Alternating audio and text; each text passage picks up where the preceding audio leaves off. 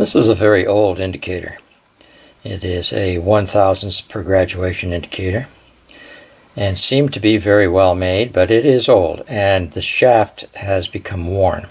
When I push on the shaft from one side to the other, we can see we're having an inaccuracy there of about 1/1000th of an inch. So I'm going to try to see if I can't fix that.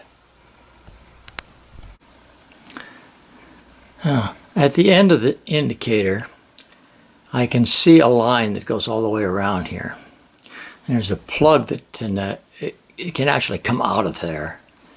And we're going to try to give that a little twist with some pliers. Let's grab some pliers here. Get that just on that very end piece. And give that a little bit of a turn. And now let's see if we've resolved the situation here. We'll go back and forth, back and forth. I think that got it. It is moving, but nowhere near like it was. And everything else seems to be fine. You just change the orientation of that plug on the end very slightly.